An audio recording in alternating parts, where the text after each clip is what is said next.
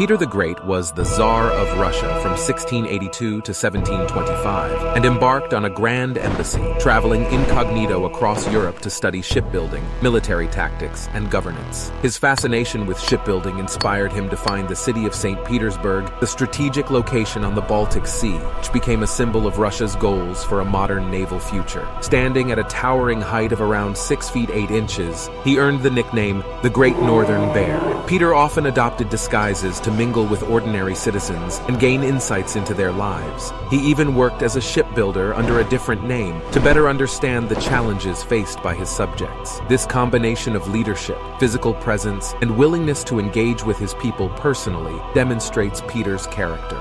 I have conquered an empire, but I have not been able to conquer myself.